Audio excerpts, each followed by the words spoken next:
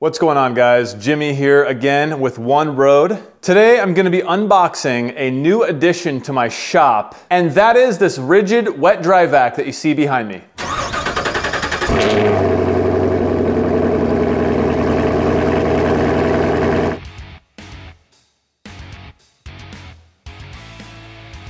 So I've really been needing a full-sized, extremely powerful vacuum for a long time. I've only ever had this guy that I bought from Costco a while back, and it served me well, but this thing is a 2.8 horsepower peak, and I don't even know what the capacity is, but you know, it's loud and it's obnoxious and it's small, but you know, it served me well, like I said. But I've always kind of needed and wanted a bigger, more powerful, and more professional wet dry vac. I started doing my research and I came across this RIGID unit on Home Depot's website. I'll put a link down in the description below this video. Now, the thing that intrigued me about this unit was that it not only was a 14-gallon, 6 horsepower professional unit, it also comes with a full lifetime warranty. And to top it off, it comes with this free auto detail kit, which to buy this by itself, you're paying, I guess, 40 bucks. Now, this hose that it comes with is a 10-foot higher quality hose, along with all the professional auto detailing attachments that you might need to vacuum and clean your car. So now that you've seen the box, let's rip that sucker open.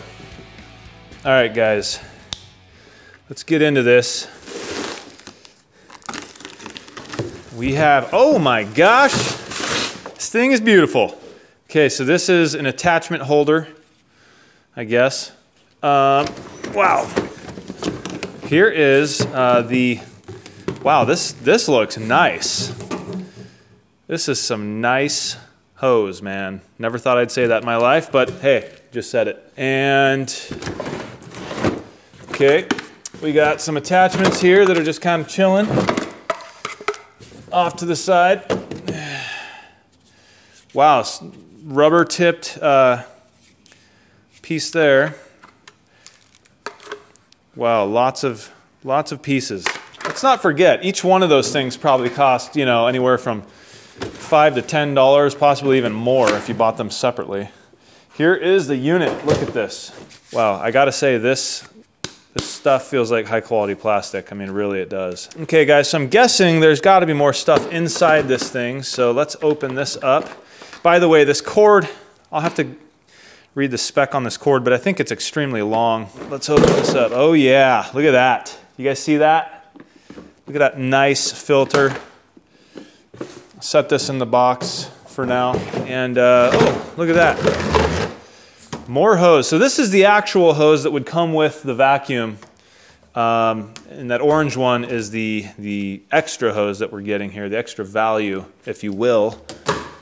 More attachments, more connections, more pieces, another kind of car attachment here. Okay, you got some instructions, some papers, and some casters. Okay guys, so here is the unit itself.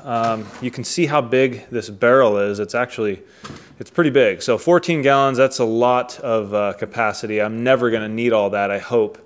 But of course, with the normal vacuum, if you bought the same vacuum itself, you'd get this black hose, which is pretty standard, I'd say, for like a wet dry vac.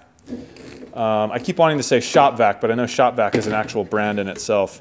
Then it comes with this 10-foot section of this orange hose, which this stuff is actually pretty expensive. You know, hose costs some money.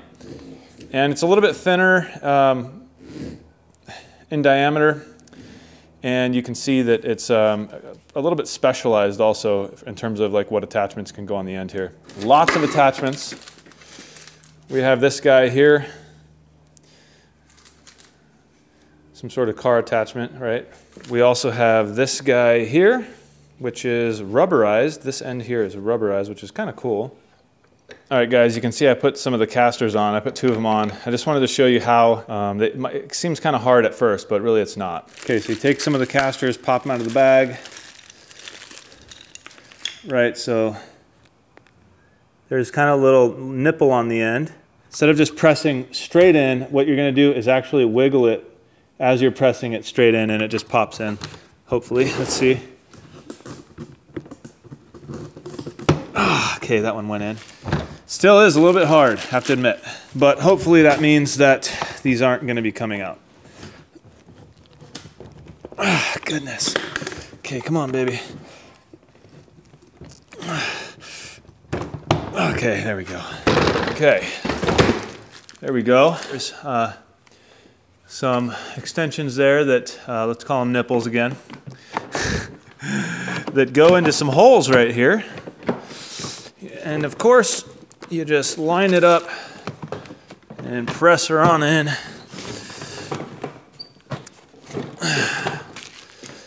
Just like that. And yeah, and that sucker's in there. All right, guys, so let's go ahead and attach this orange hose. You can see that it's got a little clip on it, and that actually clips on to here. So just push it in, and you're golden. That's on. You just take the hose and wrap her around, just like that. Just found something that sucks, okay?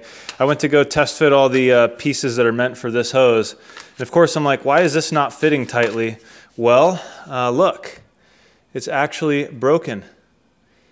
That is awesome, to get a piece straight out of the box and it's broken. You know, for example, these ones fit nice and tight, like they should. This actually spins around, which is cool. But the attachments themselves fit good.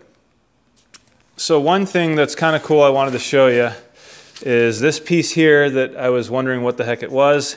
You can actually use this as a coupling to attach both hoses together and create one extremely long hose. I believe this black hose is 7 feet and this orange one is 10, so you're looking at about 17 foot of hose.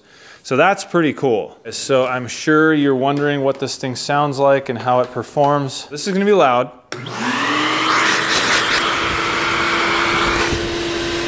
Very loud. Wow. For some reason it's got a high-pitched whining sound to it. Not sure what that's all about. Let's go ahead and get some of this dirt.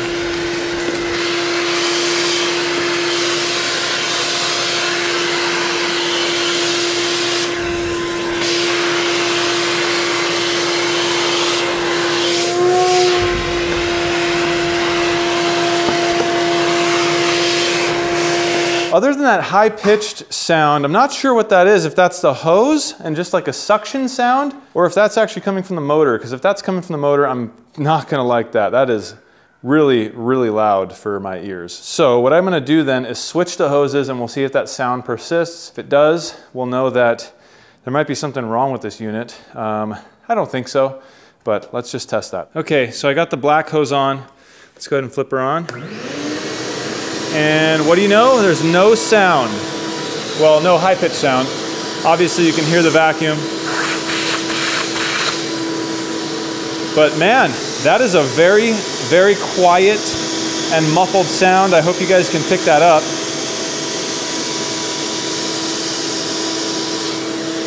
Plenty of suction coming out of the black hose. Let's get some dirt here for you.